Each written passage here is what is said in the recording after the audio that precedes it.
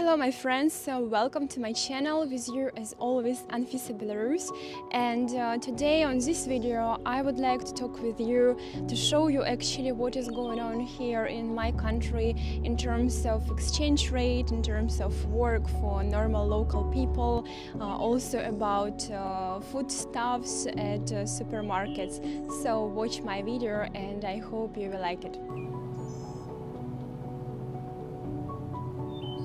So first of all, I would like to tell you about the situation, of course, with the exchange rate. This is number one problem for all of our people because, of course, all the prices are actually connected with the exchange rate for dollar and euro. This is pretty high. It was crazy high. Like 1 or 2 weeks ago, it was for $1. Our banks sell it with around 4 rubles Belarusian, which is really high, but now it's kind of stabilized. Now we have current curse for dollar, it's around 3.10 coins, something like that, so it's not so bad. And you were asking me about cards, if it's working in Belarus. So I have this card of this bank, and it's also connected to Apple Pay. So basically I just put to the card 600 rubles, here you can see, and I'm gonna use it with Apple Pay and just to pay electricity and stuff like that, so no problem, it's working. And also about the exchange rate, it's not only the problem, the other problem that people would like to save their money in international currency, but the issue is it's hard even to find it at banks. And here is another day, I'm still trying to collect money from my cards to cash, and luckily today I got $500 because some person actually just give it to a cash register. But you really need to hunt for international currency in cash today. Also, it's important to say that actually Belarusian cards, they are all working inside of the country. But some banks, Belarusian, they are under the sanctions, which is mean with these cards we cannot pay some kind of foreign services, maybe some applications, and we also cannot use these cards for payment abroad.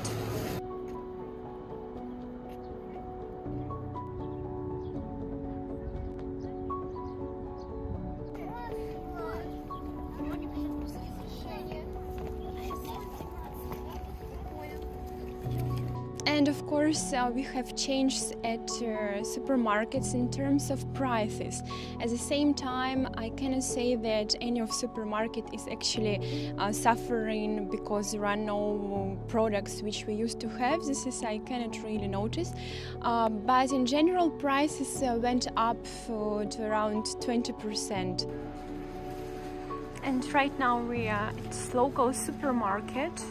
I'm at my town where I was born, and here you can see that there are plenty of food products. I think we will not die from hungriness in coming months, this is for sure. Whatever you need you can find here. This is a part with meat and also with fish. Let's come inside. Actually, meat production in Belarus is pretty good. Also, same with milk. And this is the bill. So basically, with the price of 40 rubles, you can get basic products like bread, toilet paper, a few vegetables, yeah, some kind of nuts and water. That's it. And just show you shortly that some stores were needed to close.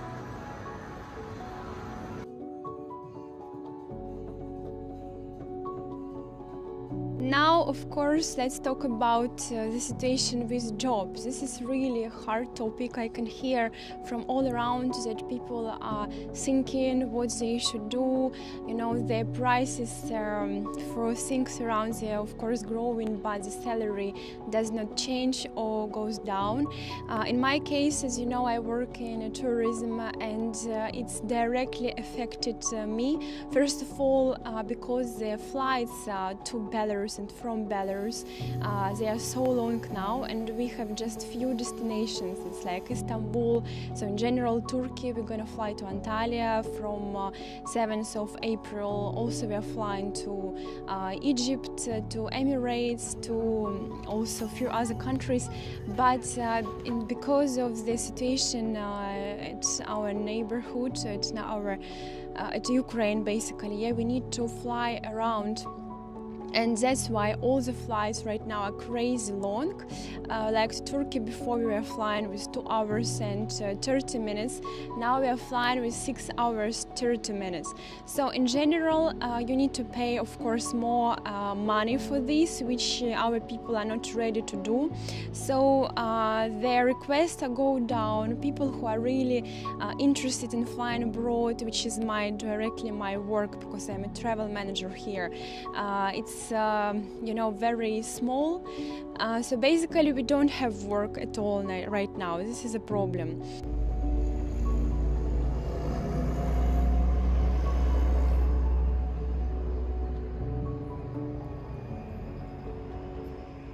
Also, very hard situation, of course, for our restaurant sphere, because there are not so many foreigners who were coming before, because again, it's hard to reach our country currently. And at the same time, Belarusian people, because of the bad mood, because of the situation, they are not interested in going out, of course, so often as before. And also because their budget for, you know, such kind of activities, it's of course cut it right now, because people think about future, they think how they actually will survive.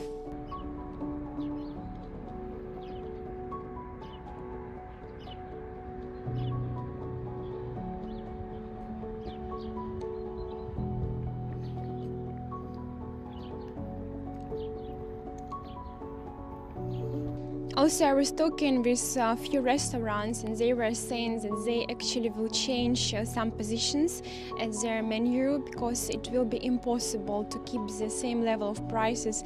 And you know, our people, they are not ready to pay, I don't know, 70, 80 rubles for salmon. This is totally crazy. So that's why they will try to, you know, focus on Belarusian products. Through this way, they will keep the level of, you know, their prices somehow on the same stage. But there is actually one, to my mind, really huge problem with actually, you know, pills at pharmacy and some, you know, products. Some people here, of course, they used to take not our Belarusian pills, and this is exactly the problem with my dad, because he has some issues with his health, and it's already the problem to find some pills for him. So that's why we were buying actually in advance right now lots of you know, packages of pills, so at least he can, you know, survive for a few months. At the same time, we are pretty lucky with, of course, the prices for petrol, because it's a little bit growing up, but not so much as I can hear around the world. This is totally crazy. In Belarus, it's absolutely fine.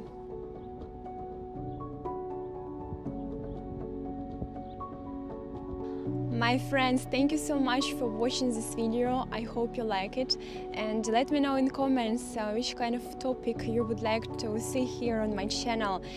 Take care and see you in Belarus.